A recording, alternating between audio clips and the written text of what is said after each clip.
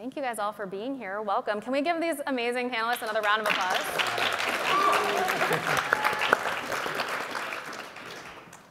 So we are so excited to have you guys here today.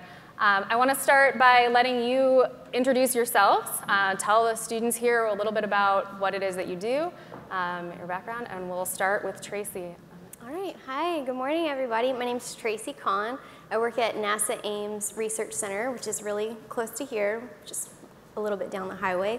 I work in, it's called the Mission Design Division at Ames, and we work on designing missions and designing very small satellites for science exploration missions. And I brought a few examples that hopefully I can show y'all if you can stop by later at the table back there.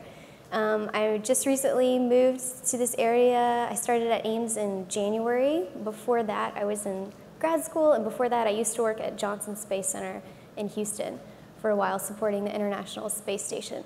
So if you want to talk about anything having to do with space, I can talk your ear off all day. So looking forward to getting to know y'all and chatting more later. Cool. Yeah.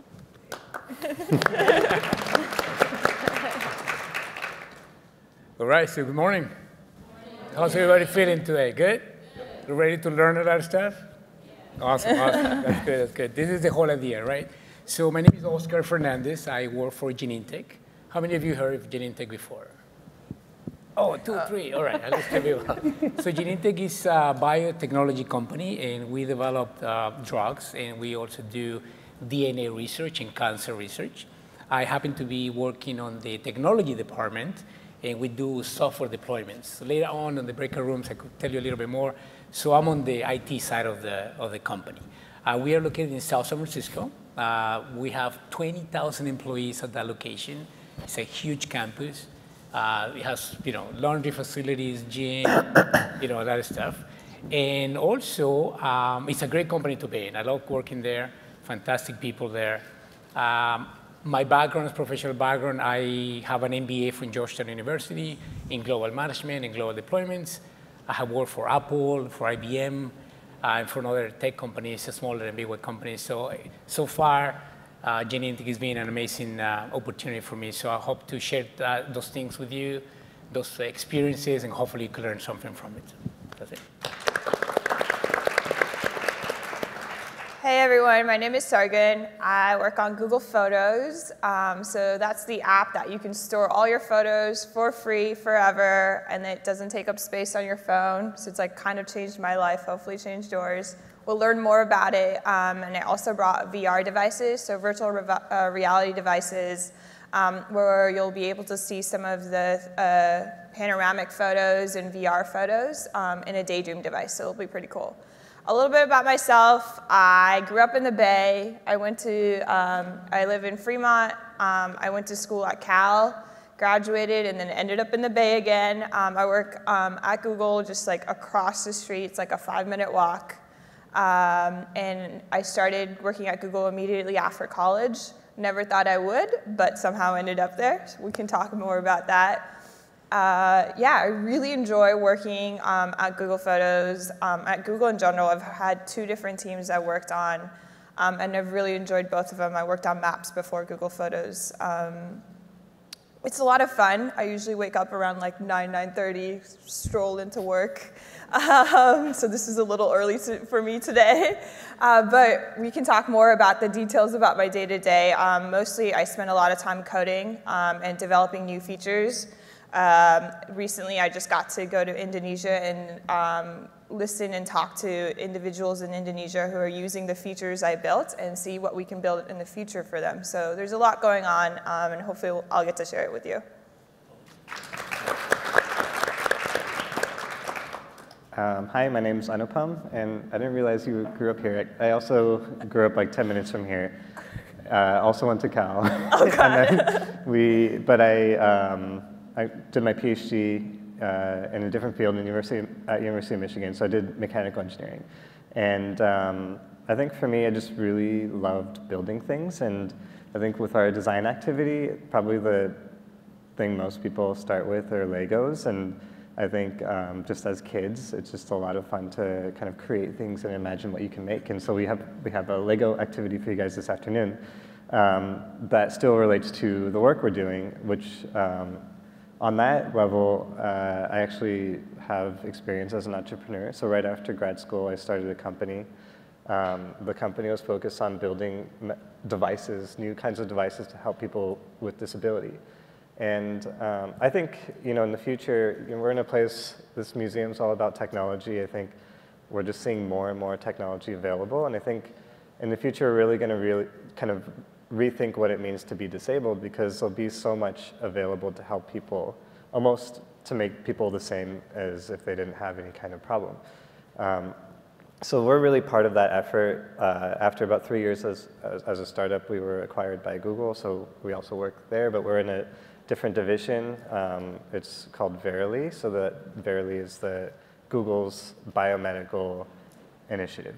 And so there's about 400 people in Verily. We're both down here in Mountain View as well as in South San Francisco. And anyway, happy to meet you and looking forward to working together this afternoon.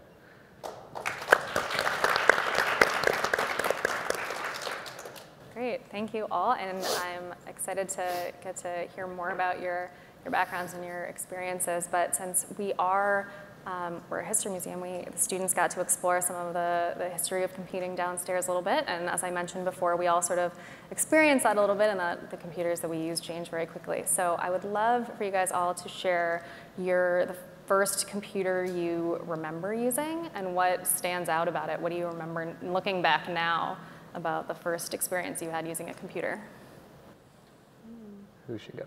You can go in whatever order. I could start because I looked up your question this morning. Because I actually had to look up what the computer was called. I just remember my parents, so both my parents worked in Silicon Valley, and they were building computer chips. So also downstairs you may see some of these early wafers and early designs of computer memory. So anyway, I remember when I was a kid, they brought this like huge, it was like probably this big briefcase, and it was a portable computer, and it had a handle on it, but as a kid, I couldn't even pick it up. And we put it on the table, and there was a green screen. It was just green and black. It was a monitor. And I think it was called an IBM 5051. I think it was the first PC. And there was a flight simulator game that I played, which was just like a line and some dials and stuff, and that's all I did. I was trying to look it up. I can't even remember, and I hadn't had a chance to ask my parents, but you may remember like the big computers. You might, like we had them in our labs at school too. It was like that big gray, huge machine. It was actually put in my room like when I was like in 6th grade because I needed to do homework on it. And then eventually we like really wanted to keep it around. We moved it to the garage, and then suddenly it went away. But it was like one of those huge devices. Made a lot of noise. My dad was also an engineer, so he'd like always try to be like tinkering with it, but it would always just end up making more noise. He'd like try to put fans in and so forth. Like there was like really bulky stuff in there. But that being said, I remember getting my first email, and it was like a SkyMail account or something when I was in 5th grade, and I was only able to like use my email like with parents' permission, and like they knew the password, and like they'd go in, and I get to send one email. How times have changed, but I thought I'd share that. That's true. No, I could feel you guys. My first computer, the monitor by itself was this wide. I remember a monitor, you guys see, they're very small now. But this thing, I had to get a whole desk to put the monitor there. And, and the screen wasn't that big. The screen was more the plastic in the back and everything else. And I remember trying to connect to the internet and everything. You have to wait and just, you hear the sound from AOL, if some of you remember AOL. Mm-hmm. You have to wait until the internet connected. But that thing was so big. The keyboard, was just a solid, piece there. The mouse was a huge thing. So you have all these pieces, and the computer itself was a tower, right? It was about this tall and this big. And that hasn't changed much, I think. But I think the monitors changed a lot. But it was so heavy to carry that thing. But it was a good learning experience, at least to use it and everything. So we enjoyed it. So hopefully you guys don't have to deal with that anymore. You guys have flat screens now, so it's perfect. Right. In your pocket. Yeah, in your pocket. Yeah, we had one computer. I have 2 brothers and a sister, and our family shared one computer that was in the living room, and everyone wanted to use it at the same time, and it was a dial-up connection, so you couldn't be on the phone, and it was AOL, you guys. It was the place to be. And so chat rooms and wanting to get on and talk to your friends, that was just the coolest thing. There were a lot of fights between me and my brothers and sisters over who gets to use it and when and for how long, and fortunately, that's not really an issue anymore, so yeah. Cool. That's great. Yeah, we actually have one of those portable briefcase computers in the gallery, so if you guys get a chance, you can check it out, what a portable computer was like. It's about 25 pounds. It would be hard to carry around with you all the time. I think it didn't have a hard drive. It was a floppy disk with, I don't know, it was like less than 1 megabyte was what you could use. Total. I used to collect the different color floppy disks because I just thought they were really colorful, and I would like color code them. So, Yeah, good collection out now. I got to share with you guys a funny story. I was invited to a radio show every Saturday for the Latino market, and people used to call in, and it was a technology show. And this lady calls in, and then she was, people they will ask questions about computers. So she said, oh, the coffee holder is not working. And I'm like, the coffee holder? He said, yeah, you have the little thing you press and the thing that comes out. He said, no, that's for the CD. She thought it was a coffee holder. So that was funny. That was a funny story. Probably didn't work for long. So I'm sure that for some of you, the Flight Simulator games or other things that you did with your computers at growing up and home, your experience helped you guys think about what you wanted to do. But I'm curious to know if you always knew that you wanted to enter a STEM field, if this is something that you always saw yourself doing in the career path you're in now, or what inspired you to sort of go in the direction that you did in your careers. I'll start. No, definitely did not always know. Like I said, I have 2 brothers and a sister. None of them went to college. My parents didn't go to college. I didn't know what engineering was when I started college, really. But I loved math. I just always loved math a lot. And so when I got to college, learned a little bit more, learned about what engineering majors were and what the job opportunities were, and it sounded really cool. And you don't know what you don't know, so if you don't have people in your family or you don't happen to personally know people in these different fields, you don't vision yourself doing that professionally. So it was a bit of a winding road, but it worked out amazingly. I'm at NASA, living the dream. So, it doesn't have to be a straight path for everyone. But, yeah.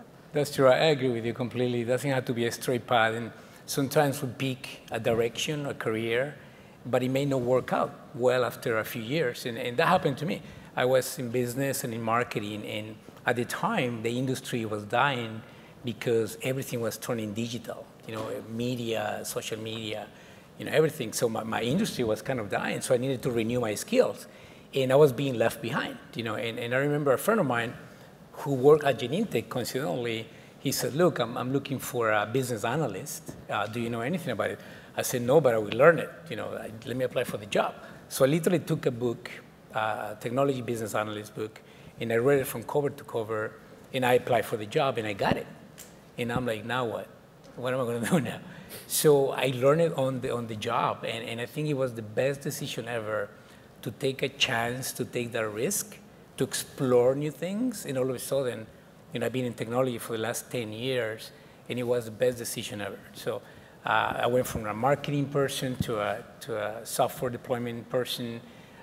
So the point of the story is for you guys to explore and to really take chances with your different paths, because you're very young still. There's so much time for you to decide what you want to do. And if you have desires, just go for it. And if you don't like it, then you switch. But at least you know. So you never know where you want to end up, I mean, like, there is a CEO, there is a psychologist, and she manages a business company. She has her degrees in psychology. Go figure, right? So it's kind of interesting. Yeah, I definitely did not know I wanted to be an engineer. I actually knew I didn't want to be an engineer. Like, that was pretty set when I entered college. My dad was an engineer. He had the most boring job, in my opinion. He'd go into work and sit in front of a screen, and it was like really like old school. And you'd come home and sit in front of another screen and type weird things into a black terminal, and it was like a lack of communication also as to like, what are you doing? And I like visited a couple times, and I was just like not having it. So I was like, oh, well, that's nice. Like I know one thing I'm not gonna be. I did like math in school, but I was also into journalism. I was like the editor of my school paper. I really like arts. So I was like, okay, maybe you can do journalism or like something related to that. I also really loved water and like swimming and marine life. I did an internship in high school in like marine biology. I was like, I'm gonna be a marine biologist. So go into college at Cal as an environmental science major, like thinking I'll save the environment, get to have fun. Realized I hated biology. Took every chemistry, physics, biology class the first 2 years. Took no engineering classes, no coding classes. And then was still really confused. Junior year, first semester, my counselor was like, we're gonna kick you out of school if you don't declare a major. I was like, oh, that's fun.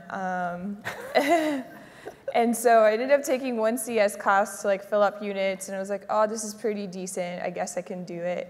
But I kept telling myself if I do computer science, I can still do anything I wanted afterwards, because one of the great things about computer science, especially now, is it's utilized everywhere. Like Oscar said, like you can have a psychology major, but you can integrate it with computer science. Anything you do, from journalism to art to building things, like requires software nowadays. So I was like, I can still do anything I want. I can still do anything I want. I don't have to like become my dad. And then somehow, like, I ended up becoming a software engineer, and Google was nothing like my dad's company. It was a lot more fun, a lot more interactive and collaborative and open environment, and then here we are.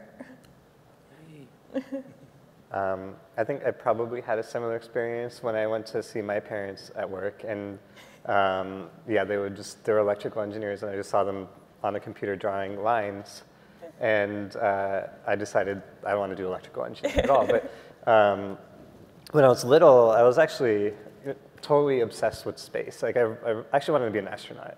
And actually, some people at my work had a similar experience. I think I was just really into science. I think just really, when I was a kid, I thought it was crazy that we sent many people up to the moon.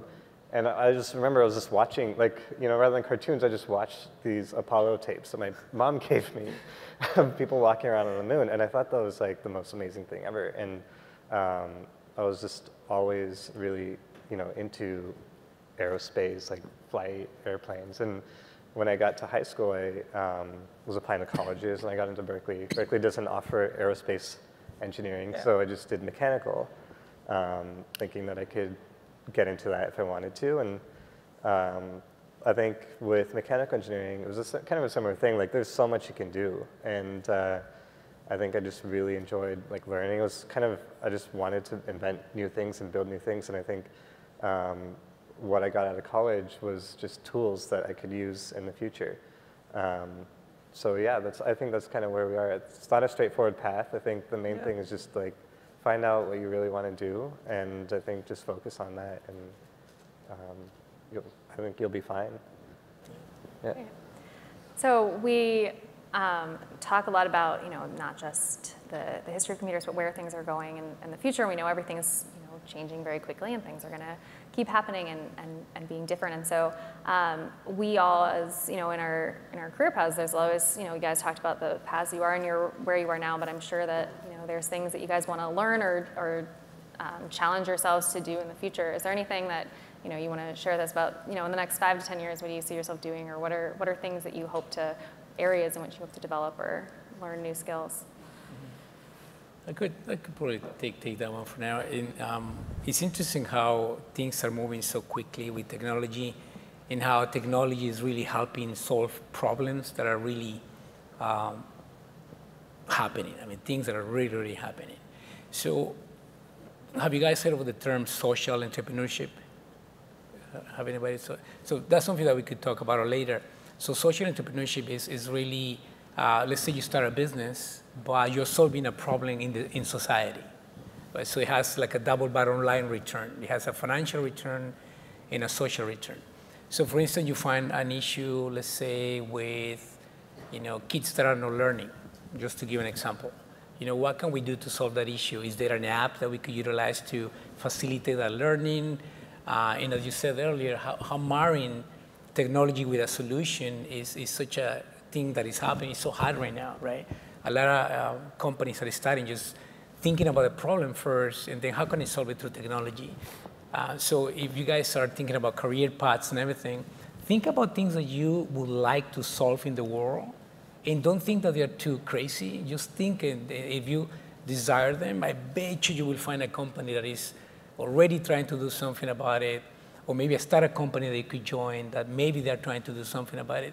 Just think crazy, and whatever you want to do to help the world, I think that's a good start for you. Whatever you feel right here, right? Like, what can I do to help the environment, to help the ocean, to help the elderly, to help other kids like myself and things like that. So definitely that marriage is very important.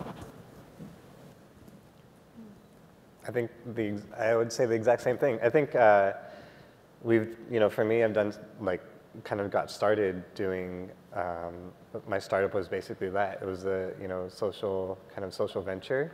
I think just want to kind of reiterate that it's not about developing a technology, it's about fixing a problem. And I think if you can think about that, and just see what's out there that you could use, that's, you can do some really powerful things. And so 10 years from now, I think for me, you mentioned elderly. So, I mean, we're working on things for kids and people with disabilities, but I think aging is going to be a huge issue.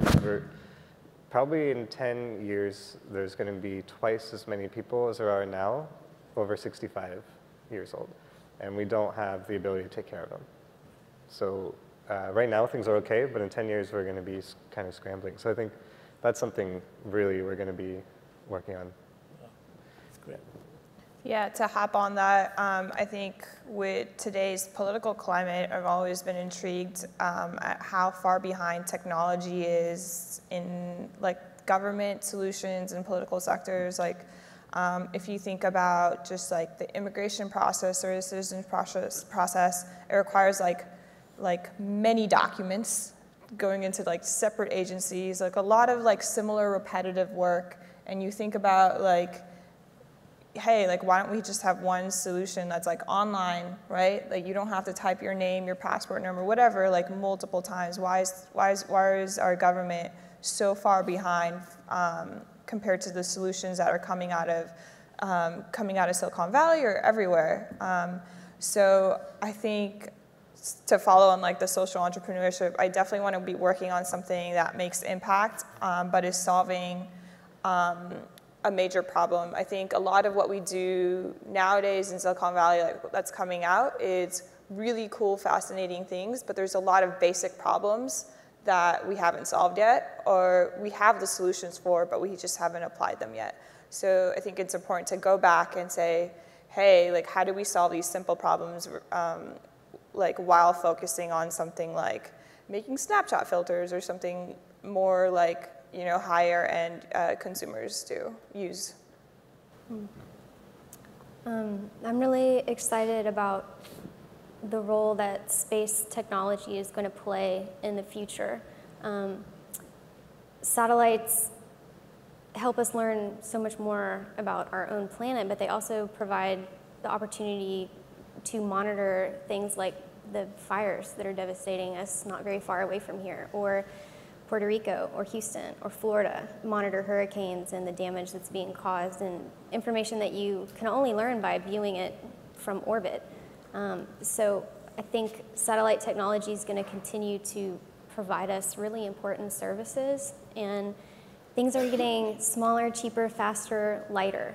And the technology that you have on your smartphone, the processing power on your smartphone is more than they had on board Apollo when we landed on the moon. I mean, that's incredible. We all have that just in our pocket. So it's this crazy exponential curve of what's possible. And if you can imagine it, then you can engineer it. And there's really just no limit to the amazing things that are going to happen, I'm sure. And then it's so exciting to look out and how can we study our solar system and learn more about the planets and moons in our own solar system in ways that are completely different than we've done before. So when we go to Saturn, or we go to Jupiter, or we go to the moons, we've sent one big spacecraft.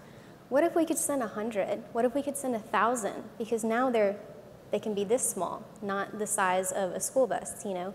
It's changing so rapidly, and there's so much room for creativity and imagination, and what do you want to learn? What service do you want to provide? What do you want to study? It's just wide open. It's so exciting. So I'm really excited about that.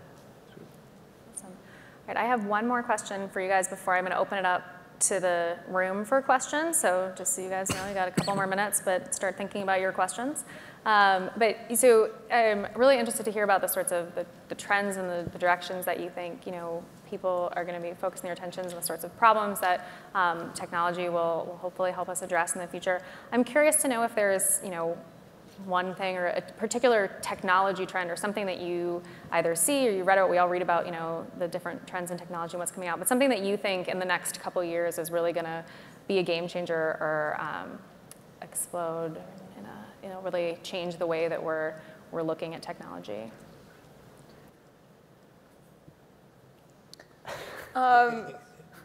This is like two things. Be totally your opinion. Yeah, two things I think of. I think what Oscar was talking about, like a lot of like the tangible things in the last 10 years were like, oh, we're no longer having bookstores. We're no longer having like simple things. Everything is going digital. And now I feel like in the upcoming years, it's like we're bringing back these things, but we're putting software into them, right? Like that's sort of like the Internet of Things idea, but like the idea of like Beauty and the Beast comes to mind, where like, you know, all these like teapots and clocks and this are like, they're no longer stationary, but they have understanding and thoughts and processes that kind of connect them together. And I feel like we were thinking about tangible things separately and then software separately. And in the very near future, we're going to see a lot more of those being combined together to make a different experience come to life. Yeah, that's definitely exciting. Me particularly, I'm very excited about the digital technology that is coming up. And there is this guy, he's like 27, 30 years old, very young guy. And he's developing this technology that is completely digital and is using your body to actually display the technology. So for instance, instead of you having your cell phone physically, your cell phone will be displayed on the palm of your hand. And you could actually dial the number in the palm of your hand. Of course, you have to have like a little device, so it's just fascinating. He could also use any wall to create a computer screen, and just with the fingers. So he creates a computer screen and it's projected. He could use the wall just to use a computer. So all that technology is coming so quickly, and it's really happening. It's no science fiction anymore. And as you said, your imagination is just limitless in what you could do. You said something very important, that you could think in, that you could engineer it. So don't put yourself limits in what you could think and what you could engineer to make it happen. It's just so much going on. So I'm very excited about the digital part of it and how we marry the digital part with the physical. And so it's an exciting trend right now, I think. Were you asking what should, the students here kind of think about in terms of what to study, or? No, just in terms of technology. I mean, you can what's also going to happen? talk about that. Yeah, what do you think is going to change? I mean, so we just had a baby this year, and I'm almost certain he's not going to need a driver's license. He's not going to need to learn to drive a car. I think that's just going to happen. I think that, robotics will be a lot more prevalent. They'll probably have things that are unfortunately, doing things that may be a lot of repetitive, manual work that people are doing right now will be taken over by machines. I think that's also going to be happening. So for you guys, I think really the role of the engineer is going to change as well. I think it's always been changing, where technology is going to be used as tools. So for example, there used to be humans called computers that would just add numbers up. And there's probably tens of thousands of people employed in the US But once computers came, all those people were replaced by actual computers. But then that opened up so many more jobs for computer engineers and computer scientists, like way more than computers replaced. So I think the main thing is just learn to use technology as a tool, but always kind of move up one level above. Like you can I mean, as we talked about, like think about the problems you want to solve and how you can use technology as a tool. And I don't think people generally should be afraid of being replaced by robots or technology or things like that. I think it's more about just making your life easier and making your ability to solve problems easier. I don't know if you know, but there are people living hundreds of miles up on the International Space Station. It's been continuously manned, men and women, for years. And I'm really excited about taking that next step and sending people out into space to explore our solar system in person. And there's so much feedback on technology that's developed to keep people healthy and safe in space benefits people on Earth. There's been so much that's been learned about medicine, the health of your skeletal system, the health of your cardiac system, the health of your nervous system, that has been because people are basically guinea pigs in space. While they're up there, there's so many experiments that take place. They give their blood, they give their urine, they take tissue samples, the whole thing. And that feedback is for benefiting everyone is so exciting. And we're just really learning so much so fast and taking that next step. And as people, our innate sense of wanting to explore, I think is going to push us out into the solar system, certainly within your lifetime. So that's really exciting. Absolutely. Yeah, I just want to follow up on like what you might think about like studying or doing. To describe my team to you, like there's a bunch of engineers, obviously, but we also have designers. We have UX, user experience people on the team. We have marketing people, people who write really well. So it's like a people who are really good leaders or like know how to do, like program managers, like know how to run and like deliver a product. And that's something I didn't know until I got to Google. So that's like 3 years ago. And that's something I would have liked to know all like in high school, to know like, hey, I always thought, hey, you would have to be like an amazing engineer and that's the only type of person that works at Google, but that's so not the right thing. This is so not true. So if you do like design, like you can still like integrate and like do that in technology, or if you like talking to people, like there's still a space for you. Like when we build the products, there's a lot of engineering that goes into it. There's a lot of design, there's a lot of marketing that goes into it. So you can use all different types of skills, and we need all different types of people, backgrounds to come together to deliver a product that the entire world can use, not just a certain one type of person, because then only certain type of people can use that product. I'm going to echo that so strongly, because you don't become something that fits in a nice little box and you need to think, okay, I'm going to grow up and this is going to be who I am as a professional. It takes artists, scientists, engineers, programmers, people with a little, you can broadly be interested in a lot of things, and how unique is that to bring, everything that you're interested in and you're passionate about that makes you unique. You're so valuable to companies, NASA. It's really changing. You don't have this title of, okay, you're a mechanical engineer and all you care about is mechanical engineer topic. No, like, can you illustrate? Can you draw? Can you explain your ideas? If you can't communicate your ideas, where are they going to go? It really is so multidisciplinary, and people, you get on the job and you might understand some of it, but there might be this aspect of the job that you aren't maybe trained for, you've never heard of. The world is at your fingertips. You can learn, you can take classes, your skill set can become so diverse, and truly what you are passionate about is so valuable. So yeah, I definitely agree with you guys. It's been, I took my nephew Mateo to Apple for the first time because I was encouraging him to go into technology. And when we walked into Apple and I showed him the building and everything, he said, oh, I thought this was going to be different. I said, what do you mean? I thought it was going to be a building full of computers and servers and everybody's, computer.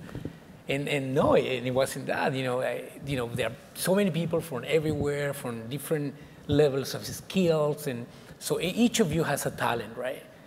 There is a job opening for that talent, whatever skills you have, whether in writing, in design, in engineering, in motivation, in motivational speakers. I mean, we need psychologists also in the tech industry.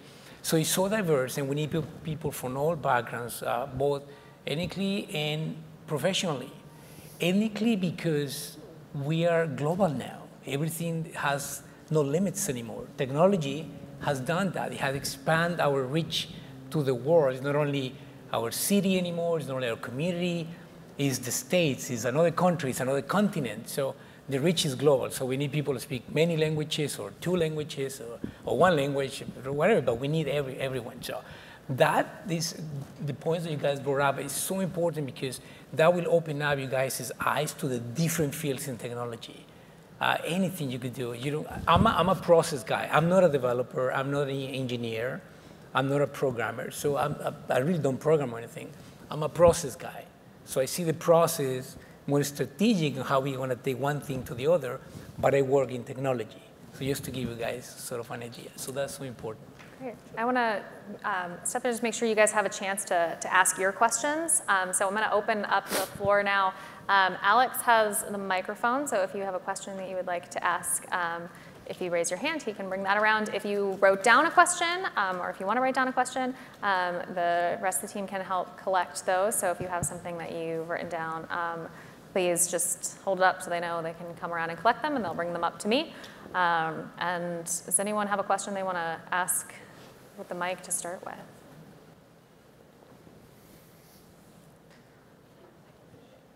All right. Do you want to ask a question, Lila?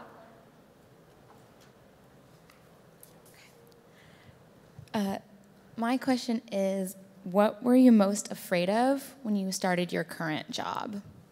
That's a good question. Have y'all ever heard of imposter syndrome? I was just going to say that. It's this feeling like you aren't, like they're going to find out that you're really not as good as they think you are, or you're really not supposed to be here, or you don't see people that look like you or talk like you or whatever. And so you think you're really not supposed to be here, and you get freaked out. Like your self-confidence goes away. And when you enter a field with so many brilliant people from all over the world with degrees from all these amazing institutions, it can be so easy to feel like, oh my gosh, any minute now someone's going to walk in the door and tell me they made a mistake and I'm not really supposed to be here. And nobody talks about it, but it's real. I think most people experience it, and you just gotta look back on everything you've accomplished up to today. How much have you accomplished? And if you're on the path that you believe in and you're doing what you want to do, then you just gotta brush that off. And yeah. That's true. Yeah, that's definitely true. I think any job is really scary, right? You walk into a job situation and you're brand new, you're the new guy, the new girl, and there's a lot of things that you need to learn and everything, but but it really comes down to your desire to move ahead and your common sense. Because believe it or not, guys, even though we go to school, we learn everything, the school really teaches you how to think. And when you go to the workplace, that's when you apply your creative thinking, right? So it is kind of scary just to go to a new job and everything, but there are a lot of things that you learn while doing the job. Things that they won't teach you in school, but you have to actually do the job. So, go out there, take the chance, take the risk. If you're feeling afraid, that's a good sign. That means that you want to learn something new. So take the chance. But, I'm with you. We are with you. We were afraid at one point or the other, right? So. I just want to quickly say, so I think it's also like how well you handle failure. I wasn't good at it, and I'm still learning how to do that real well. For example, yesterday, someone on my team, a guy, he had submitted some code, and it was a really weird bug, but essentially the VP of photos was like, my photos isn't working. And so you had like all these really important people like assigned to this bug, like their like accounts weren't working and like everyone else's was working. And it turns out it was a bug that he had submitted. And he just like laughed it off, fixed it real fast, and then like it's gonna be fixed today. And I just like admired him so much to say like he was able to laugh it off, be like, oh, that was a stupid mistake, like I'll learn for next time. And I'm just thinking like if I was in his position, I'd be like anxiety ridden and just be like, I messed it up and like the VP like is gonna hate me now, like I introduced this bug. But it's just like how well do you handle failure and how like well do you move forward? Because there's like so many points of failure, but it's just like how do you learn and how do you not make that happen again is a really big thing. Yeah, I think that's very important. Well, I was most afraid of, I guess when we were on our own, I was most afraid of like nobody buying our product. We'd run out of money, our investors would take all the money back, and I'd have to lay off everybody, which would have been terrible. But I think just the important thing is not to think about that, or not to like dwell on that, because that's just not like productive. And I think like you said, the worst case scenario. Yeah. But I think, yeah, also just, yeah, there's so many times when things are not going to go right, and I think it's just really important to also not dwell on that, like learn the mistake, but just move on. I think, I think they say like you don't have to always, you know, get the correct answer. I think it's about like how hard you work and what you learn along the way that makes you much more successful long run. Great. So I have two questions here that are sort of opposite sides of the same question, so I'll ask them both together, and you guys can answer them as you wish. The one person wants to know what it is, what's something that you don't like about your job, like that, you know. And then someone else asks, what's the most exciting aspect of your job? So I'm gonna share one or both of those things. Should I go? Go for it. Go. Okay, I think I'll start with the most exciting thing.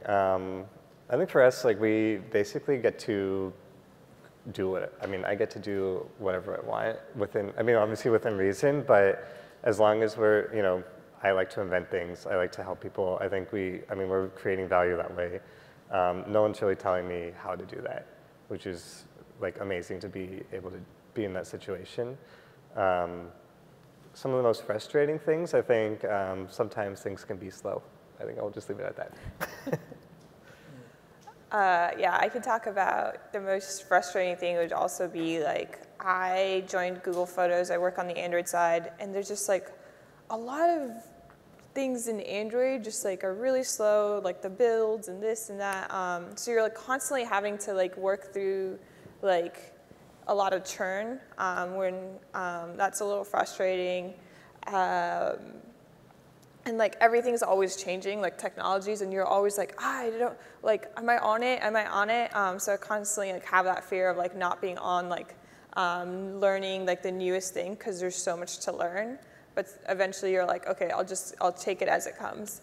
One of the greatest things is I really, really like the people. Like I obviously love the product that I work on, but I really enjoy the people I work with, and I think that's a big thing. And people don't talk about like, hey, like you're gonna join a job, like these are the people you're probably gonna be hanging out with most in your life, because you go home and then you'll see your friends on the weekends, but these people, you're like 8+ hours a day. Like I sit with the same people, and if you don't like enjoy hanging out with them or bouncing ideas or just talking like random stuff, you're having lunch with them, it makes life pretty miserable. So I got pretty lucky in having a great team.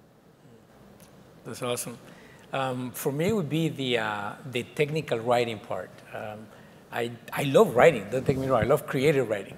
But when it comes down to technical writing, it's like, for me, it's kind of boring. So I try not to do it, I try to delegate it. Like, can you please help me with this?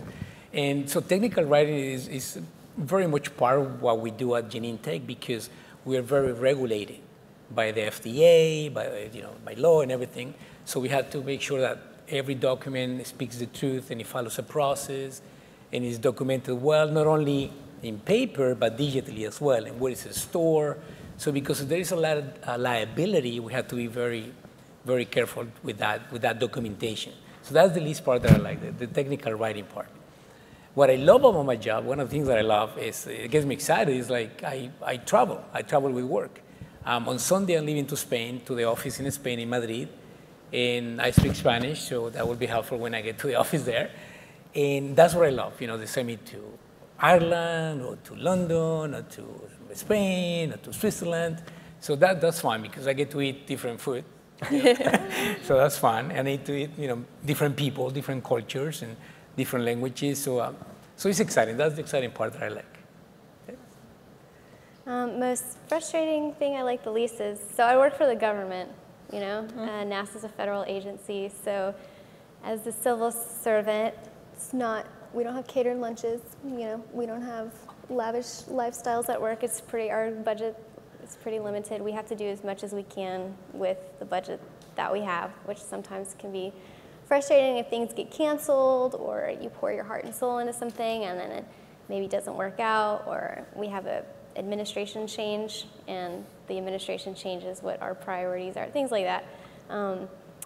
But I don't know where else in the country I would be sitting at my desk 1 minute and designing a trajectory to get to Mars, and then in the next minute be studying how we can be captured into an orbit around the moon for this upcoming mission that's going to be launched. I mean, you got to pinch yourself sometimes. Some of the stuff that we get to do is, where else would I be able to do this? It's really so inspiring to be able to work with the people that I work with and do the things that we do. So the good outweighs the frustrating part 100 times over. So, yeah. So Tracy might not have an answer to this question, but a couple people want to know, if you weren't doing what you're doing now, it seems like your job, pretty much love it. If you weren't doing what you're doing now, if you didn't go into technology or you didn't go into this field, where would you see yourself? Where do you think you would be? I could talk about it. I still like to keep up with my design hobbies, so I actually run a stationery company with 2 of my friends. I don't really get to spend a lot of time with it, but I imagine in this fantastical world, other world, I'd be doing something with design and entrepreneurship. Cool. I would say that if I weren't in technology, I will own a bakery. Yes. I love bread. Like bread is great. So I will be baking bread. Carbs. I will put Yes. cherry carbs. Can I work with you? Yeah. So that's what I will do. Maybe one day, I don't know, when I retire, maybe I could open my bakery. Maybe right in the corner over here. Yeah. I would like to stay in research in some capacity. I love finding out new things, doing research, pushing boundaries. So, yeah. Probably same. I might be a professor. Cool. Or an astronaut? Or an astronaut. So I'm going to ask one more question, and then obviously you guys will have a chance to talk to them all later if you had a chance. But these are also 2 sort of related questions. Someone was asking how long you've been at your current job, like how long you've been there and how long it took you to get used to it and feel really comfortable. But also specifically and we talked a little bit about this, but if you can elaborate a little bit on your specific qualifications, like degrees and how you got there. Okay, I can start. So I guess we've been at Google for 3 years, and then prior to that, I had my company for about 3 years. But yeah, qualifications. So I just have a bachelor's, master's, and PhD in mechanical engineering. But I think once it got to grad school, we started to learn a lot more from other fields. So it was kind of like a mix between mechanical and material science and some electrical. What was the other question? Or was that it? That's good. Okay. Yeah, so I have a bachelor's in computer science. I went to school at Berkeley, graduated in 3.5 years, and then have been at Google for 3 years. And Google essentially, quick rundown, for a software engineering position, you basically had to go through technical interview rounds where you show them that you can code and think through solutions. And yeah, those were the interview process. So I didn't really care if you majored in computer science or if you majored in Latin. If you can code and can explain your solutions, that's what we're looking for. Cool. So I'm with, all together with Genentech 4 years, but they were in 2 separate locations. Let's see, about 6 years ago, I moved to the East Coast because I went to Georgetown University where I got my MBA. And when I was there, towards graduation, I was recruited by IBM. So I ended up staying 3 more years in the East Coast. Then I was recruited by Apple back in Cupertino. So I figured, okay, this is my chance to come back to the Bay Area. So I started working with Apple. But then I wasn't too excited about Apple. I felt like I was a little part of the machine. So I was like, I don't like this. So I went back to Genentech. So altogether 4 years working for Genentech. So I've been at NASA Ames since January, like I said. It didn't take long to get comfortable. I kind of hit the ground running. You just got to dive in, you know. Before that, I was in grad school. I got a PhD in aerospace engineering at the University of Texas. Before that, there was a 6.5-year time where I was working at Johnson Space Center in a different research lab between getting my bachelor's degree and PhD. And PhD was something I never thought in a million years I would do.